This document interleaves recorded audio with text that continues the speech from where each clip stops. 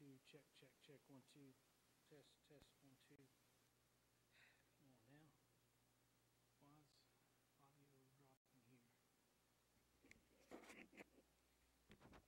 It shouldn't be.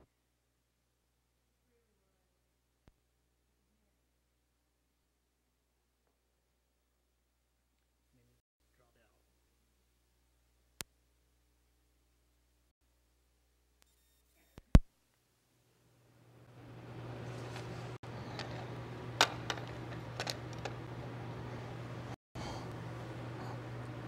All right, so we should be there. All right, you ready?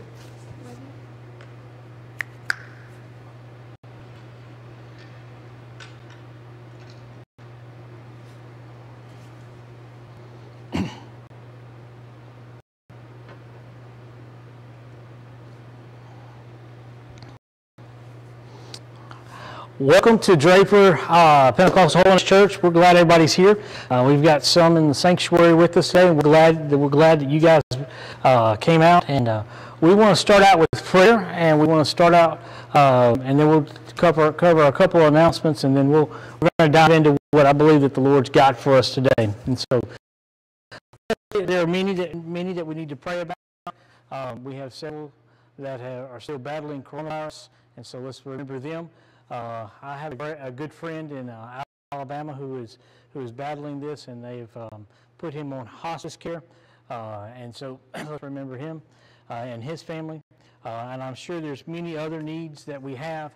And so as we go to the Lord in prayer, I want you, if you're watching at home,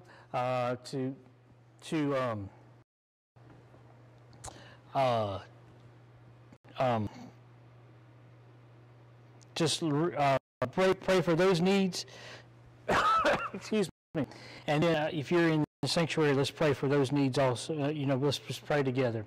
So let's all pray together. Father, we come to you today, Lord, and we thank you for everything that you are doing, Lord, and how you are healing bodies, Lord, and how you are touching bodies, Lord, and how you are moving mightily in everybody's life. And Lord, we ask that you meet with us today, God, and that you are there with us through every situation and every trial and every problem. Lord, we ask that you just meet with us today, God. Lord, as we are gathered in our sanctuary, Lord, and gathered in our homes, Lord, I pray that our homes become our sanctuaries, Lord. Father, Lord, also those ones that are listening on the conference call, Lord, I pray you would touch them, Lord. Lead them and guide them, Lord, that they would be able to see your hand moving, Lord. Meet every need that is represented, Father. Lord, you know what's happening, Lord, in our world, Lord. You know what battles we are facing, Lord, and you know how our nation is divided and torn apart, Father. During this time of this election cycle, Father. Lord, we ask that you just unify our nation today, Father. As churches all across this land are gathering together, Lord, to pray and to fast for revival and to finish the Great Commission, Father. Lord, I pray that you hear our cries today, Father, and that you move like only you are able to move, Father. Father, and whatever the outcome is on Tuesday, Lord, whether whatever man wins that presidential race or governor race, Lord, or Senate race, Lord, whatever they are running for, Father, I pray that we turn our hearts towards you, because you are the only one that is able to meet our needs. You are the only one that is able to heal our land. And Father, we'll give you the praise and we'll give you the honor in Jesus' mighty name. Amen. And amen. And amen.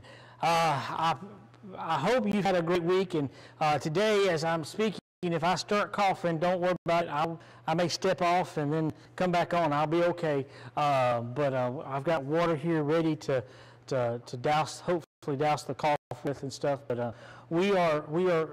My wife and I are recovering from coronavirus. We've been cleared by the health department to come out of quarantine and all this. So just as far as announcements are concerned, we are planning right now, and the thing about this, during this time we have to be very fluid, is right now we're planning to restart our in-person services next Sunday, November 8th.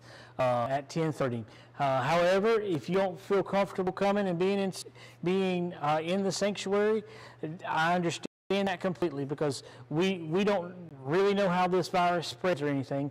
But so we'll continue to do our online, our digital platforms, our Facebook and YouTube and website and conference call. And if you're on Facebook or YouTube right now, share this broadcast with your friends. Let them be encouraged today.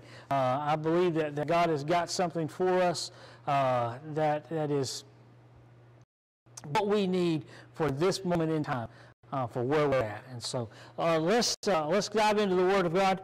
We're going to read from just one passage of Scripture, Matthew chapter 6, verse 33. Very familiar passage of Scripture. I love this whole passage here. Matthew chapter 6, verse 33. Let me get in Matthew, not Mark. Excuse me.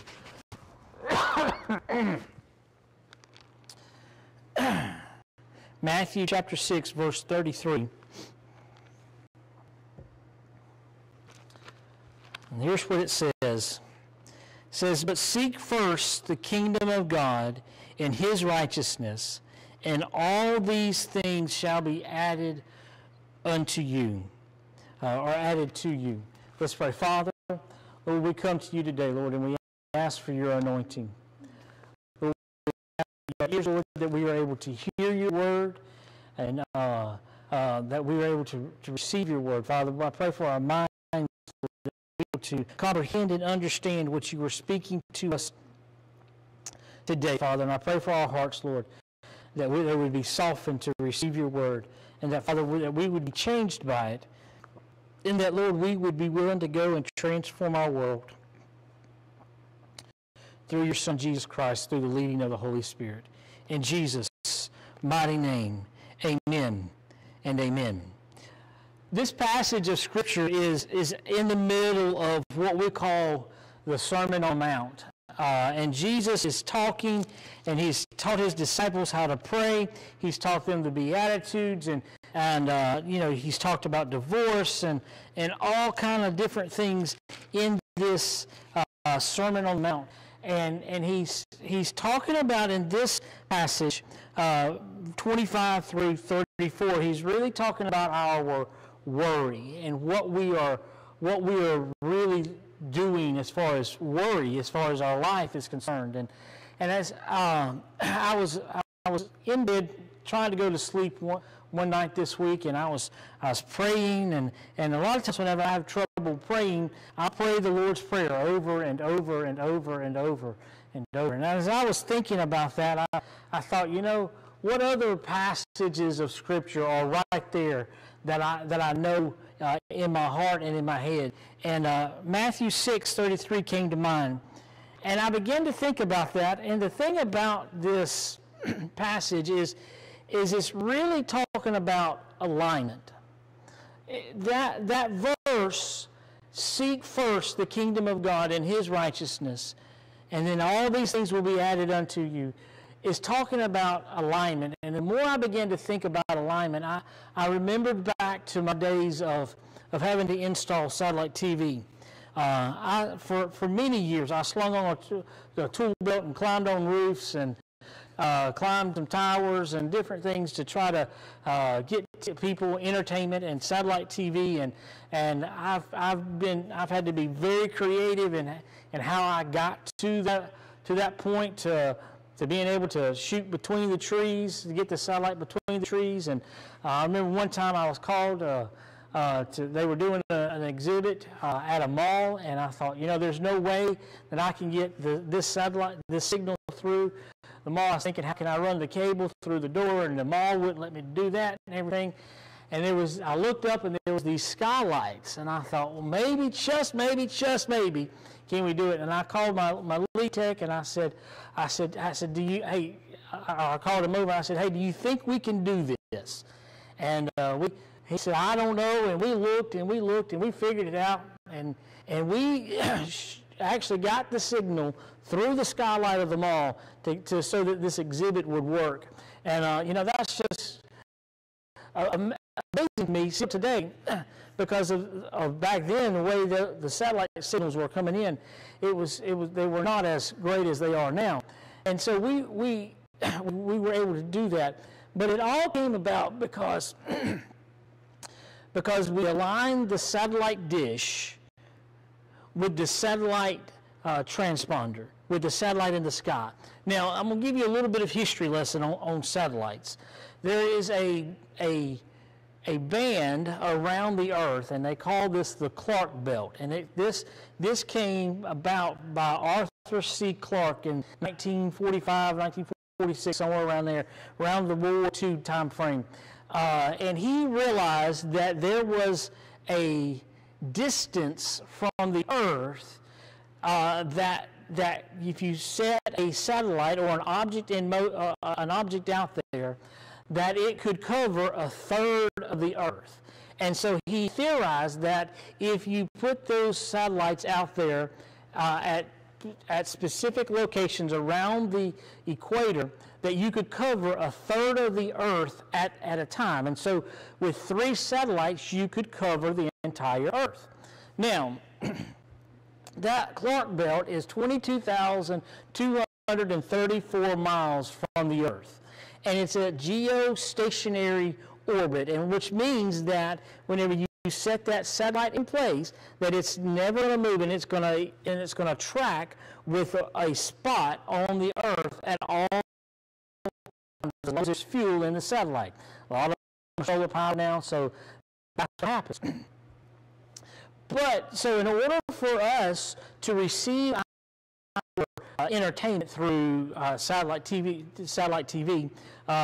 Dish Network or Direct TV, or there's several others out there, and now there's internet, and different things. You have to be aligned just perfectly. Now, I have a tool here that I had back from whenever I was my last stint of installing satellites, and this is a satellite finder meter. And what it does is you program in your zip code, and then it tells you exactly what the azimuth is, what the elevation is, what the skew is, and then you adjust that satellite dish that's sitting on a pole or a mount on the roof or the side house, and you adjust it to that. If I remember correctly, I think the numbers here are 47 elevation, and then I can't remember exactly, but anyway, the point is that there are degrees that you have to align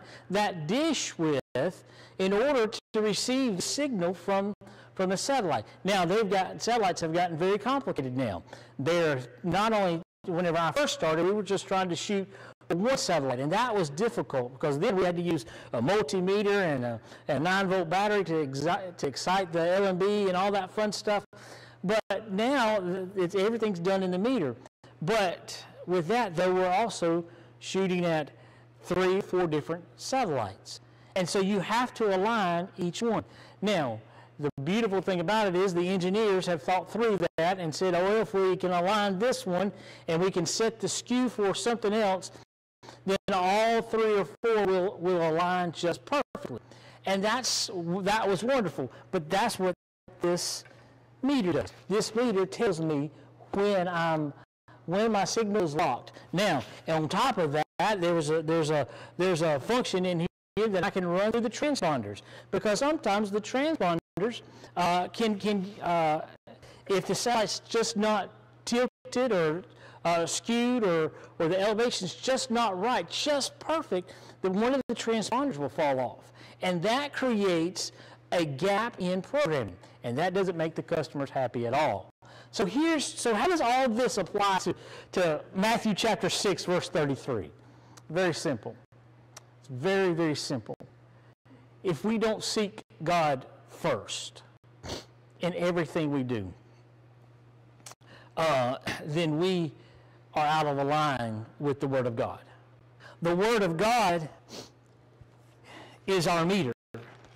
The Word of God tells us when we are running out of alignment with God, because as we read it, we can find out what's happening in our lives, in our own lives. And we have to study the Word of God.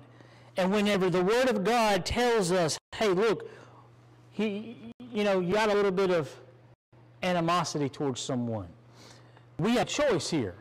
I remember we can either fix that through the Word of God and through prayer and fasting, or we can go on. There was a time where one of the satellites, satellite actually 105, was getting some problems, and we had to come up with a workaround to get the systems to download the programming. Well, the problem is that 105 had some programming, so I think it was Spanish programming on it. And so whenever we did that workaround, we missed all that programming. So whenever we don't align ourselves with God first, when we don't align ourselves with the Word of God first, when we don't pray first, when we don't fast first, then we become out of alignment with God, and we miss something. And when we miss something, then we've got some more problems, don't we? Because then, as we are missing one thing here, we go, well, I really didn't miss it, so it'll be okay. It'll be fine if I don't do that, if I don't do this. It'll be okay if I don't read my Bible today. I've read my Bible for all these years, and I've done what the Word said to hide the Word in my heart so that I might not sin against God. So it's okay if I don't read today. Well, you may be okay today, but tomorrow, are you okay? Are you not? Did the Lord not have, or the Holy Spirit not have something planned for you to read today that you need tomorrow? You see, whenever we align ourselves first with the Word of God, when we align ourselves first with God, then all these things that, excuse me, in this world that we worry about fall into place. Why? Because when we put God first, everything else has to come in second. I've told my church, I've told my people I've worked for before, I've even told my wife, I've told my family, that in my life, it's God number one. God first. And then my wife and my children and my family. Somewhere down the road, down the line comes the church and the work and all this other stuff in life. But the number one thing that I've chosen to align myself with is with God Almighty, because He is righteous, He is holy, and He is merciful, and He is gracious. And we align ourselves that way, then our lives are not just better. Sometimes when we try to use the word, say life is better, we're really comparing it to something here on earth. But, excuse me, when we align ourselves with God first, our lives become righteous. Because when we are righteous, then the Lord is working through us. Now, in our own selves, we can't do that. We have to be redeemed. We have to have salvation. And there's only one way to salvation, and that is through Jesus Christ. He is the only way to God. He is the only way to heaven. He is the only way to align ourselves with God. You see,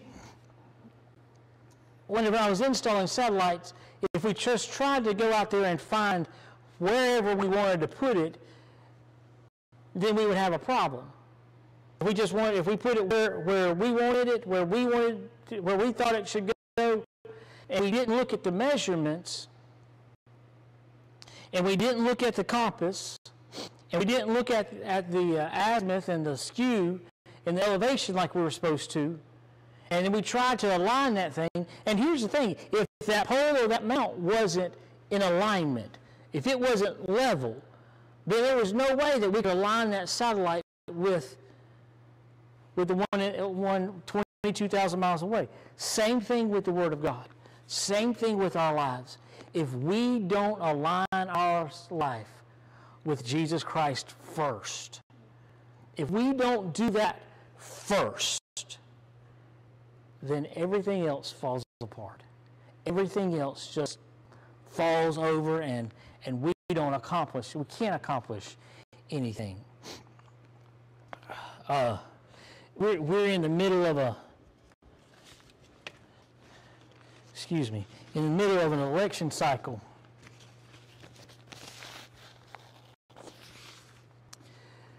And a lot of things are going crazy.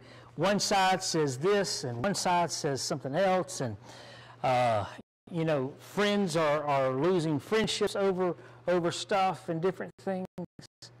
And it's simply because we haven't aligned ourselves with the Word of God, with what the Word of God says. I'm reminded of a story over in Judges chapter 6. It's the story of Gideon. Excuse me. And this Gideon is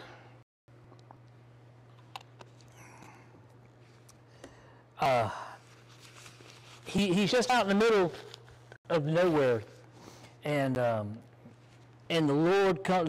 angel comes to him, and he talks to him and tells him to destroy the altar of Baal. Why?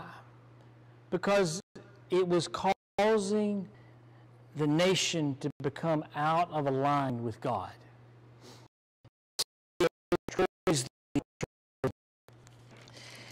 And what we find out here is that not only did Gideon was he called to destroy the altar of Baal, but he was also called to lead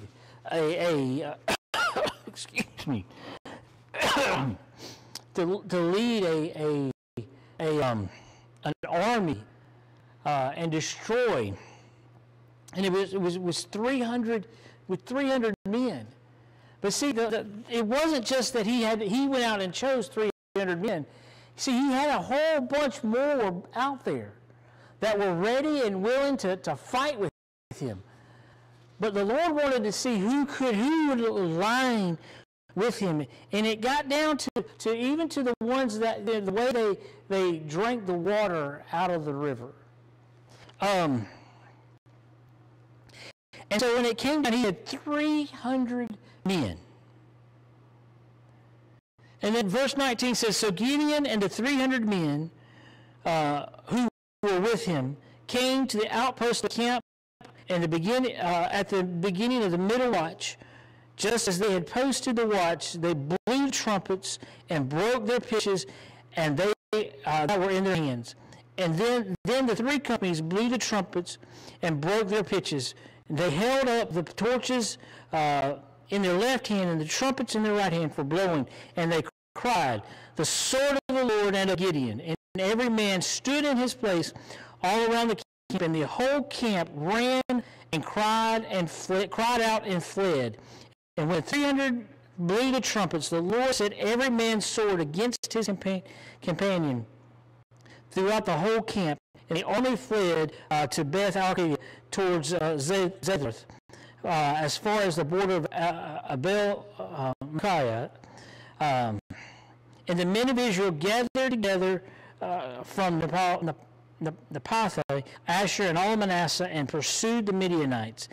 Then Gideon sent messengers throughout the mountains of Ephraim, saying, come down against the Midianites and seize from them the watering places as far as Beth-bar and the Jordan.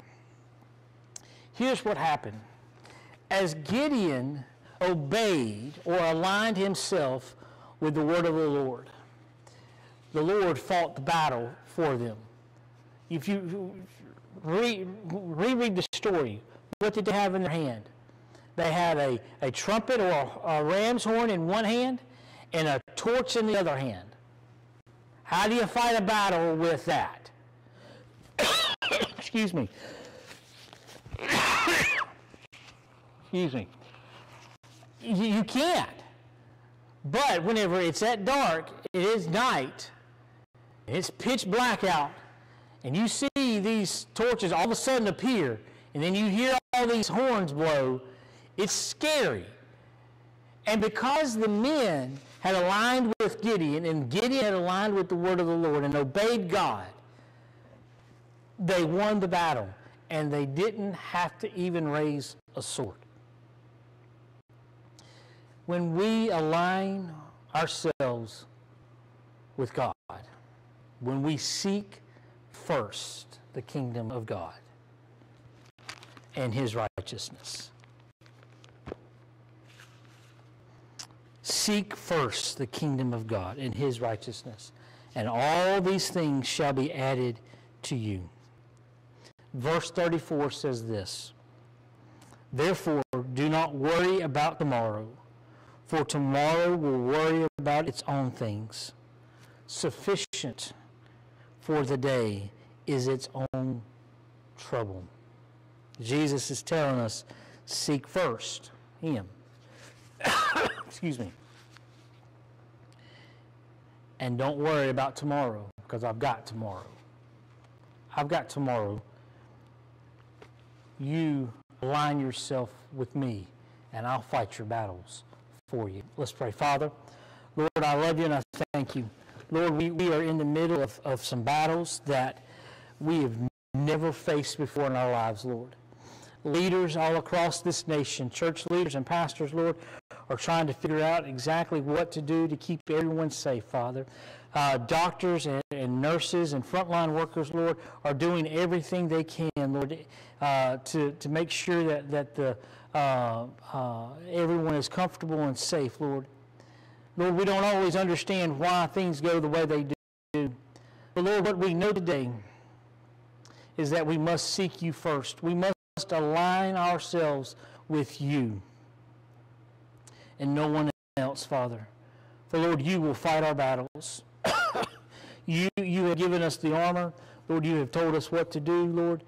And Lord, we align ourselves with you today, Lord, that we will come out victorious on the other side of this, Father. Lord, we don't worry about tomorrow, Lord. We know that you've got tomorrow taken care of. Lord, we seek you first today. In Jesus' mighty name, amen and amen. Amen. I want to thank everyone for joining us today, either in person or online. If you've joined us online, be sure and like our page and follow our page so you can get notifications that when we go live and different things. And we'll be live hopefully Wednesday night with a Wednesday night worship again. But remember, I'm also going to ask you to remember those ones that are sick. Pray for them. Pray for God's healing for them, and pray for comfort for the families. I thank you for joining us, and I pray today. If you need prayer, the numbers on the screen, you can send a message through Facebook or email. Thank you, and God bless you.